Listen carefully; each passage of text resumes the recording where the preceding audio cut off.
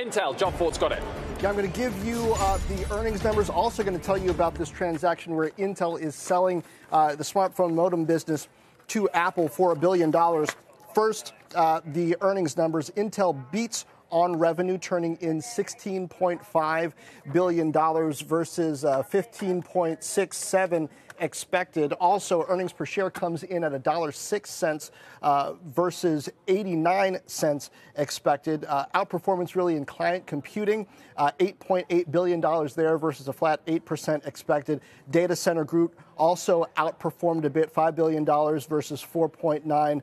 Internet of Things also stronger. Now, this was an anticipated deal, Apple buying Intel's modem business. We got some details here in the release. It says Intel and Apple have signed an agreement for Apple to acquire the majority of Intel's smartphone modem business. We're going to find out exactly what that means. That includes approximately 2,200 Intel employees that are going to join Apple, as well as intellectual property, equipment, and leases. This says the transaction valued at $1 billion, expected to close in the fourth quarter of 2019, subject to regulatory approval. Of course, this is important, as for a long time, more than a year, we saw Apple and Qualcomm really at loggerheads over patent issues, over licensing issues when it comes to smartphone modems. They did resolve that, sign a 6-year agreement, but now Apple, with this business from Intel, has the potential to grow its own smartphone modem business internally.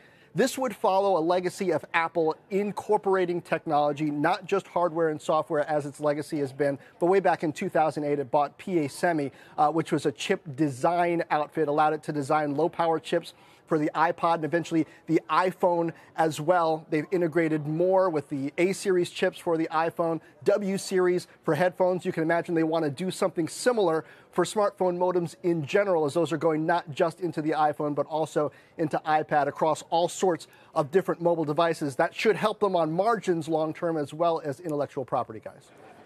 A really good context. John, thank you. Intel shares up almost 5%. The deal was rumored, Stephanie. You're an Apple shareholder. Do you like it? Yeah, I'm not. Strategic move? Yeah, I'm not surprised. They're not hostage to Qualcomm, obviously, as we just heard. But I think it's really this is a really good report from Intel, too. I mean, it truly is. And it's contrast so much to last quarter when they actually lowered guidance. Now, we knew PCs were going to be very strong for Intel. Data center actually also was better than expected, and the guidance is actually better than expected. Stock, I mean, this thing trades at 12 times earnings, only up 11% year to date. It's been a laggard, so you can see exactly why it's rallying. And again, from the Apple point of view, I think it's in line, and it's a modest positive. Paul, you were looking at sentiment around Intel as well. Well, yeah, so I mean, analyst sentiment is, I think, the weakest on the stock percentage of buy ratings in like 5 years. But Alphabet and Intel, these are really two important reports. They're both doing well, whereas April, both of those stocks bombed in the end of April.